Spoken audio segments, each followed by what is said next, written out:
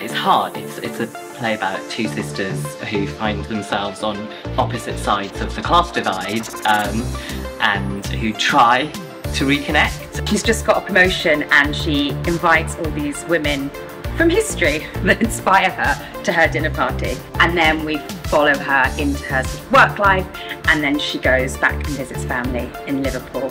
Carol Churchill herself has reworked the play to relocate part of the action to Liverpool itself. Because actually there's so many things that were happening in the 80s that feel like they're happening now. You know, we came out rehearsals the other day and the streets was full of people demonstrating for the strikes. It's frightening how relevant this play is to today. I think it's lovely to come watch a play and then see how it relates to now, and then it always gives you a bit of fire in your belly to then go and do something.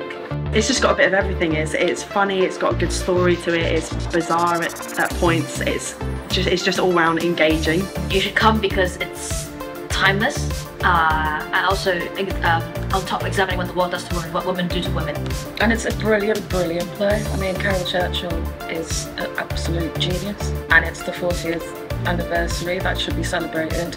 It's very funny, and yes, I think it could potentially have a punch in the gut for what's underneath it, which is my favourite kind of theatre. The play is also great because it looks at who you sometimes tread on in order to get ahead and who you maybe leave behind. If you want to come out of here like feeling something whilst also being submerged in visually this fabulous world, like as a woman I've come out of it feeling utterly fabulous and like